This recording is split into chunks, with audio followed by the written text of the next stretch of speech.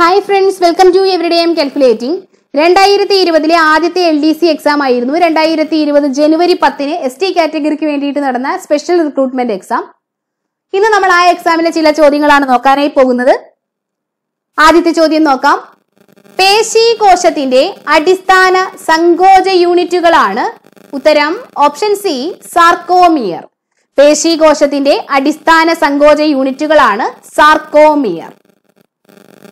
അടുത്ത ചോദ്യം, യുവത്വ ഹോർമോൺ എന്നറിയപ്പെടുന്ന ഹോർമോൺ. ഉത്തരം ഓപ്ഷൻ ബി തൈമോസിൻ. യുവത്വ ഹോർമോൺ എന്നറിയപ്പെടുന്ന ഹോർമോൺ ആണ് തൈമോസിൻ.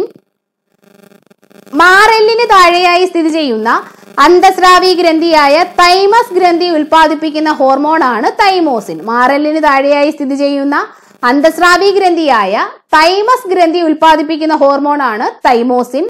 യുവത്വ ഗ്രന്ഥി എന്നറിയപ്പെടുന്നത് തൈമസ് ഗ്രന്ഥിയെയാണ്. യുവത്വ ഗ്രന്ഥി എന്നറിയപ്പെടുന്ന ഗ്രന്ഥിയാണ് തൈമസ് ഗ്രന്ഥി. ശൈശവ കാലഘട്ടത്തിൽ വളരെ സജീവമായി പ്രവർത്തിക്കുകയും പ്രായപൂർത്തിയാകുമ്പോൾ ചുരുങ്ങി ചെറുതാകുകയും ചെയ്യുന്ന ഗ്രന്ഥിയാണ് തൈമസ് ഗ്രന്ഥി. പ്രായപൂർത്തിയാകുമ്പോൾ ചുരുങ്ങി ചെറുതാകുന്ന ഗ്രന്ഥിയാണ് തൈമസ് ഗ്രന്ഥി. ശൈശവ കാലഘട്ടത്തിൽ വളരെ സജീവമായി പ്രവർത്തിക്കുകയും പ്രായപൂർത്തിയാകുമ്പോൾ ചുരുങ്ങി ചെറുതാകുകയും ചെയ്യുന്ന ഗ്രന്ഥിയാണ് തൈമസ് ഗ്രന്ഥി. ഹൈപ്പോതലാമസ് ഉൽപ്പാദിപ്പിക്കുന്ന ഹോർമോൺ ആണ് വാസോപ്രസിൻ. ഹൈപ്പോതലാമസ് ഉൽപ്പാദിപ്പിക്കുന്ന ഹോർമോൺ ആണ് വാസോപ്രസിൻ. പാൻക്രിയാസ് ഗ്രന്ഥിയിൽ കാണുന്ന ഐലറ്റ്സ് ഓഫ് ലാംഗർഹാൻസ് എന്ന കോശ സമൂഹത്തിലെ ബീറ്റാ കോശങ്ങൾ ഉൽപ്പാദിപ്പിക്കുന്ന ഹോർമോൺ ആണ് ഇൻസുലിൻ. എന്താണ്? പാൻക്രിയാസ് ഗ്രന്ഥിയിൽ കാണുന്ന ഐലറ്റ്സ് ഓഫ് ലാംഗർഹാൻസ് എന്ന കോശ സമൂഹത്തിലെ ബീറ്റാ കോശങ്ങൾ ഉൽപ്പാദിപ്പിക്കുന്ന ഹോർമോൺ ആണ് ഇൻസുലിൻ. അഡ്രീനൽ ഗ്രന്ഥിയുടെ പുറംഭാഗമായ കോർട്ടെക്സ് ഉൽപ്പാദിപ്പിക്കുന്ന ഹോർമോൺ ആണ് കോർട്ടിസോൾ. അഡ്രീനൽ ഗ്രന്ഥിയുടെ പുറംഭാഗമായ കോർട്ടെക്സ് ഉൽപ്പാദിപ്പിക്കുന്ന ഹോർമോൺ ആണ് കോർട്ടിസോൾ. ഒരിക്കൽ കൂടി പറയാം. യുവത്വ ഹോർമോൺ എന്നറിയപ്പെടുന്നത് തൈമോസിൻ. യുവത്വ ഗ്രന്ഥി എന്നറിയപ്പെടുന്നത് തൈമോസിൻ ഉൽപ്പാദിപ്പിക്കുന്ന തൈമസ് ഗ്രന്ഥി. സ്ഥിതി ചെയ്യുന്നത് മാറെല്ലിന് താഴെയായി സ്ഥിതി ചെയ്യുന്നു. മാറെല്ലിന് താഴെയായിട്ടാണ് അന്തസ്രാവി ഗ്രന്ഥിയായ തൈമസ് ഗ്രന്ഥി സ്ഥിതി ചെയ്യുന്നത്. ഈ തൈമസ് ഗ്രന്ഥി ഉൽപ്പാദിപ്പിക്കുന്ന ഹോർമോൺ ആണ് തൈമോസിൻ. ശൈശവ കാലഘട്ടത്തിൽ വളരെ സജീവമായി പ്രവർത്തിക്കുകയും പ്രായപൂർത്തിയാകുമ്പോൾ ചുരുങ്ങി ചെറുതാകുകയും ചെയ്യുന്ന ഗ്രന്ഥിയാണ് തൈമസ് ഗ്രന്ഥി. വാസോപ്രസിൻ ഉൽപ്പാദിപ്പിക്കുന്നത് ഹൈപ്പോതലാമസ് ആണ്. പാൻക്രിയാസ് ഗ്രന്ഥിയിൽ കാണുന്ന ഐലറ്റ്സ് ഓഫ് ലാംഗർഹാൻസ് എന്ന കോശ സമൂഹത്തിലെ ബീറ്റാ കോശങ്ങൾ ഉൽപ്പാദിപ്പിക്കുന്ന ഹോർമോൺ ആണ് ഇൻസുലിൻ. അഡ്രീനൽ ഗ്രന്ഥിയുടെ പുറംഭാഗമായ കോർട്ടെക്സ് ഉൽപ്പാദിപ്പിക്കുന്ന ഹോർമോൺ ആണ് കോർട്ടിസോൾ. അടുത്ത ചോദ്യം, ഷഡ്പദങ്ങളുടെ വിസർജ്യ വസ്തു. ഉത്തരം ഓപ്ഷൻ ഡി യൂറിക് ആസിഡ്. ഷഡ്പദങ്ങളുടെ വിസർജ്യ വസ്തുവാണ് യൂറിക് ആസിഡ്. ഷഡ്പദങ്ങൾ മാത്രമല്ല, ഉരകങ്ങൾ, പക്ഷികൾ എന്നിവയുടെ വിസർജ്യ വസ്തുവും യൂറിക് ആസിഡ് ആണ്. ഷഡ്പദങ്ങൾ, ഉരകങ്ങൾ, പക്ഷികൾ എന്നിവയുടെ വിസർജ്യ വസ്തുവാണ് യൂറിക് ആസിഡ്.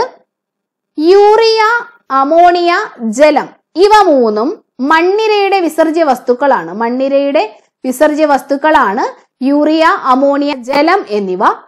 മത്സ്യത്തിന്റെ വിസർജ്യ വസ്തുവാണ് അമോണിയ. മത്സ്യത്തിന്റെ വിസർജ്യ വസ്തുവാണ് അമോണിയ. യൂറിയ തവളയുടെ വിസർജ്യ വസ്തുവാണ്. തവളയുടെ വിസർജ്യ വസ്തുവാണ് യൂറിയ. ഒരിക്കൽ കൂടി പറയാം. ഷഡ്പദങ്ങൾ, ഉരകങ്ങൾ, പക്ഷികൾ എന്നിവയുടെ വിസർജ്യ വസ്തുവാണ് യൂറിക് ആസിഡ്. യൂറിയ, അമോണിയ, ജലം എന്നിവ മണ്ണിരയുടെ വിസർജ്യ വസ്തുക്കളാണ്. അമോണിയ മത്സ്യത്തിന്റെ വിസർജ്യ വസ്തുവാണ്. യൂറിയ തവളയുടെ വിസർജ്യ വസ്തുവാണ്. അടുത്ത ചോദ്യം, ദ്വിനാമ പദ്ധതി ആവിഷ്കരിച്ച ശാസ്ത്രജ്ഞൻ. ഉത്തരം ഓപ്ഷൻ ബി കോൾ ലീനയസ്. ദ്വിനാമ പദ്ധതി ആവിഷ്കരിച്ച ശാസ്ത്രജ്ഞനാണ് കോൾ ലീനയസ്. ആധുനിക വർഗീകരണ ശാസ്ത്രത്തിന്റെ പിതാവ് എന്നറിയപ്പെടുന്നത് കോൾ ലീനയസിനെയാണ്. ആധുനിക വർഗീകരണ ശാസ്ത്രത്തിന്റെ പിതാവ് എന്നറിയപ്പെടുന്നത് call ലീനയസിനെയാണ്. Kingdom, phylum, class, order, family, genus, species എന്നിങ്ങനെ വ്യത്യസ്ത വർഗീകരണ തലങ്ങൾ നിർദ്ദേശിച്ചത് കോൾ ലീനയസ് ആണ്. Kingdom, phylum, class, order, family, genus, species എന്നിങ്ങനെ വ്യത്യസ്ത വർഗീകരണ തലങ്ങൾ നിർദ്ദേശിച്ച ശാസ്ത്രജ്ഞനാണ് കോൾ ലീനയസ്. ഇതിനെക്കുറിച്ച് വിശദമായിട്ട് SCERT 8ാം ക്ലാസ് പാഠപുസ്തകത്തിൽ പഠിക്കാനുണ്ട്. നമുക്ക് പഠിക്കാം ചിത്രത്തിന്റെയൊക്കെ സഹായത്തോടു കൂടി. Kingdom, phylum, class, order, family, genus, species എന്നിങ്ങനെ വ്യത്യസ്ത വർഗീകരണ തലങ്ങൾ നിർദ്ദേശിച്ച ശാസ്ത്രജ്ഞനാണ് കോൾ ലീനയസ്. അരിസ്റ്റോട്ടിൽ ജീവശാസ്ത്രത്തിന്റെ പിതാവാണ്. ജീവശാസ്ത്രത്തിന്റെ പിതാവാണ് അരിസ്റ്റോട്ടിൽ. ജീവശാസ്ത്രത്തിന്റെ പിതാവാണ് അരിസ്റ്റോട്ടിൽ. ജീവികളെ ചുവന്ന രക്തമുള്ളവ അല്ലാത്തവ എന്നിങ്ങനെ തരംതിരിച്ചത് അരിസ്റ്റോട്ടിലാണ്. ജീവികളെ ചുവന്ന രക്തമുള്ളവ അല്ലാത്തവ എന്നിങ്ങനെ തരംതിരിച്ച ശാസ്ത്രജ്ഞനാണ് അരിസ്റ്റോട്ടിൽ. സസ്യശാസ്ത്രത്തിന്റെ പിതാവാണ് തിയോഫ്രാസ്റ്റസ്. തിയോഫ്രാസ്റ്റസ് സസ്യശാസ്ത്രത്തിന്റെ പിതാവാണ്. സസ്യങ്ങളെ ഏകവർഷികൾ, ദ്വിവർഷികൾ, ബഹുവർഷികൾ എന്നിങ്ങനെ തരംതിരിച്ചത് തിയോഫ്രാസ്റ്റസ് ആണ്. സസ്യങ്ങളെ ഏകവർഷികൾ, ദ്വിവർഷികൾ, ബഹുവർഷികൾ എന്നിങ്ങനെ തരംതിരിച്ചത് തിയോഫ്രാസ്റ്റസ് ആണ്. 18,000-ലധികം സസ്യങ്ങളെ Historia generalis plantarum, Historia generalis plantarum എന്ന പുസ്തകത്തിൽ രേഖപ്പെടുത്തിയ വ്യക്തിയാണ് ജോൺ റേ. 18,000-ലധികം വരുന്ന സസ്യങ്ങളെ ഹിസ്റ്റോറിയ ജനറാലിസ് പ്ലാന്റേറം എന്ന പുസ്തകത്തിൽ രേഖപ്പെടുത്തിയ വ്യക്തിയാണ് ജോൺ റേ. ഒരിക്കൽ കൂടി പറയാം, ദ്വിനാമ പദ്ധതി ആവിഷ്കരിച്ച ശാസ്ത്രജ്ഞനാണ് കോൾ ലിനേയസ്. ആധുനിക വർഗീകരണ ശാസ്ത്രത്തിന്റെ പിതാവ് എന്നറിയപ്പെടുന്നത് call ലിനേയസിനെയാണ്. Kingdom, phylum, class, order, family, genus, species എന്നിങ്ങനെ വ്യത്യസ്ത വർഗീകരണ തലങ്ങൾ നിർദ്ദേശിച്ചത് കോൾ ലിനേയസ് ആണ്. ജീവശാസ്ത്രത്തിന്റെ പിതാവാണ് അരിസ്റ്റോട്ടിൽ. ജീവികളെ ചുവന്ന രക്തമുള്ളവ അല്ലാത്തവ എന്നിങ്ങനെ വേർതിരിച്ചത് അരിസ്റ്റോട്ടിലാണ്. സസ്യശാസ്ത്രത്തിന്റെ പിതാവാണ് തിയോഫ്രാസ്റ്റസ്. സസ്യങ്ങളെ ഏകവർഷികൾ, ദ്വിവർഷികൾ, ബഹുവർഷികൾ എന്നിങ്ങനെ തരംതിരിച്ചത് തിയോഫ്രാസ്റ്റസ് ആണ്. 18,000-ലധികം സസ്യങ്ങളെ ഹിസ്റ്റോറിയ ജനറാലിസ് പ്ലാന്റേറം എന്ന പുസ്തകത്തിൽ രേഖപ്പെടുത്തിയ വ്യക്തിയാണ് ജോൺ റേ. അടുത്ത ചോദ്യം, മസ്തിഷ്കത്തിലെയും സുഷുമ്നയിലെയും മയലിൻ ഷീത്ത് നിർമ്മിക്കപ്പെട്ടിരിക്കുന്ന സവിശേഷ കോശങ്ങളാണ്. ഉത്തരം ഓപ്ഷൻ സി, ഒളിഗോഡെൻഡ്രോസൈറ്റുകൾ. മസ്തിഷ്കത്തിലെയും സുഷുമ്നയിലെയും മയലിൻ ഷീത്ത് നിർമ്മിക്കപ്പെട്ടിരിക്കുന്ന സവിശേഷ കോശങ്ങളാണ് ഒളിഗോഡെൻഡ്രോസൈറ്റുകൾ. ഇതിനെക്കുറിച്ചും വിശദമായിട്ട് SCERT പാഠപുസ്തകത്തിലുണ്ട്. നമുക്ക് അപ്പോൾ ചിത്രത്തിന്റെയൊക്കെ സഹായത്തോടു കൂടി പഠിക്കാം. അടുത്ത ചോദ്യം നോക്കാം. മനുഷ്യന്റെ റെറ്റിനയിൽ പതിക്കുന്ന പ്രതിബിംബത്തിന്റെ പ്രത്യേകത. ഉത്തരം ഓപ്ഷൻ എ, യഥാർത്ഥം, തലതിരിഞ്ഞത്. മനുഷ്യന്റെ റെറ്റിനയിൽ പതിക്കുന്ന പ്രതിബിംബം യഥാർത്ഥവും തലകീഴായതുമാണ്.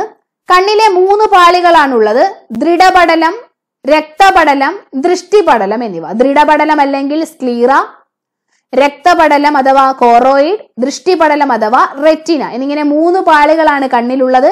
ഏറ്റവും പുറമേ കാണപ്പെടുന്ന പാളിയാണ് ദൃഢപടലം. ഏറ്റവും പുറമേ കാണപ്പെടുന്ന പാളിയാണ് ദൃഢപടലം. മധ്യപാളിയാണ് രക്തപടലം. ആന്തരപാളിയാണ് ദൃഷ്ടിപടലം അഥവാ റെറ്റിന. കണ്ണിൽ 3 പാളികളാണുള്ളത്: ദൃഢപടലം, രക്തപടലം, ദൃഷ്ടിപടലം. ദൃഢപടലമാണ് ഏറ്റവും പുറമേ കാണപ്പെടുന്നത്. മധ്യഭാഗത്തായിട്ട് കാണപ്പെടുന്നത് രക്തപടലം. ആന്തരപാളിയാണ് ദൃഷ്ടിപടലം അല്ലെങ്കിൽ റെറ്റിന. കണ്ണിൽ പ്രതിബിംബം രൂപം കൊള്ളുന്നത് റെറ്റിനയിലാണ്. കണ്ണിൽ പ്രതിബിംബം രൂപം കൊള്ളുന്നത് റെറ്റിനയിലാണ്. റെറ്റിനയിൽ പതിക്കുന്ന പ്രതിബിംബത്തിന്റെ പ്രത്യേകത യഥാർത്ഥവും തലതിരിഞ്ഞതുമാണ്.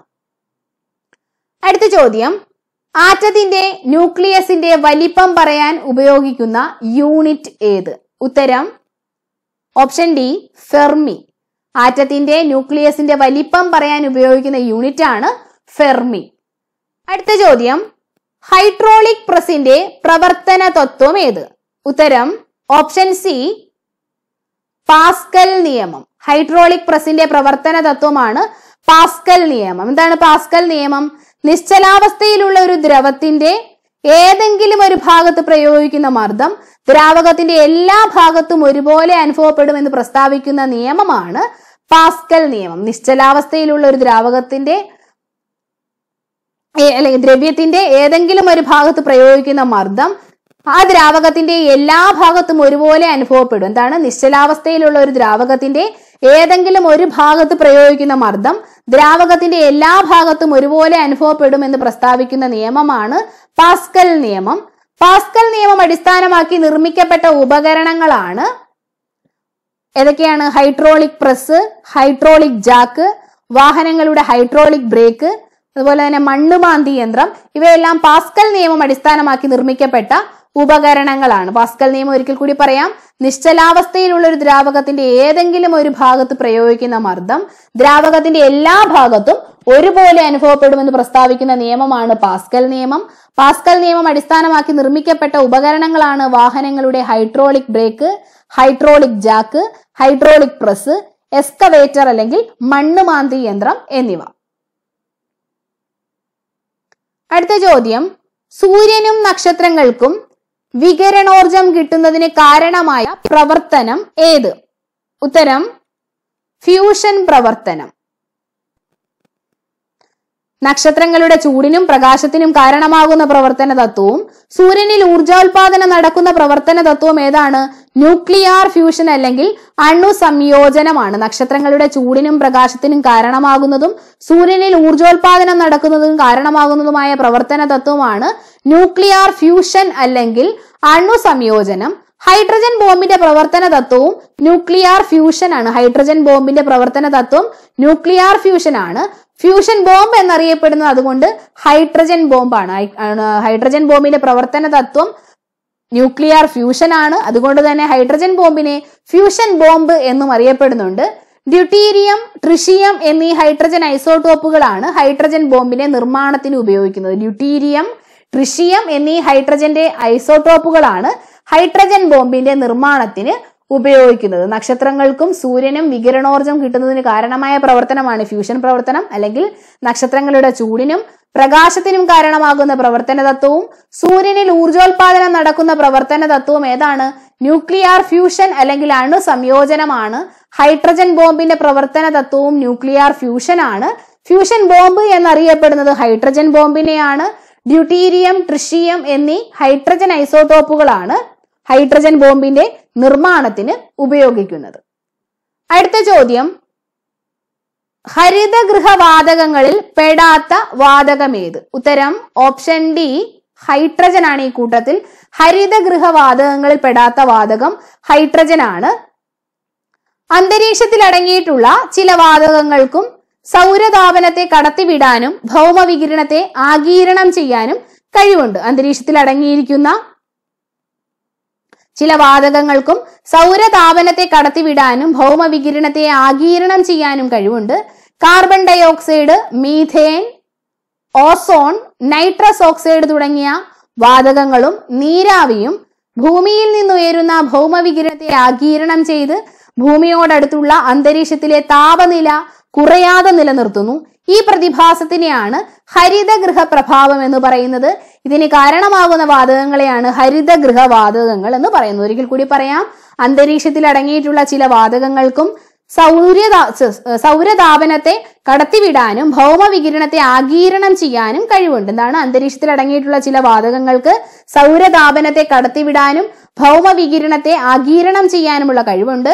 Carbon dye oxide, methane, ozone, nitrous oxide തുടങ്ങിയ വാതകങ്ങളും നീരാവിയും ഭൂമിയിൽ നിന്നുയരുന്ന ഭൗമവികിരണത്തെ ആഗിരണം ചെയ്ത് ഭൂമിയോടടുത്തുള്ള അന്തരീക്ഷത്തിലെ താപനില കുറയാതെ നിലനിർത്തുന്നു.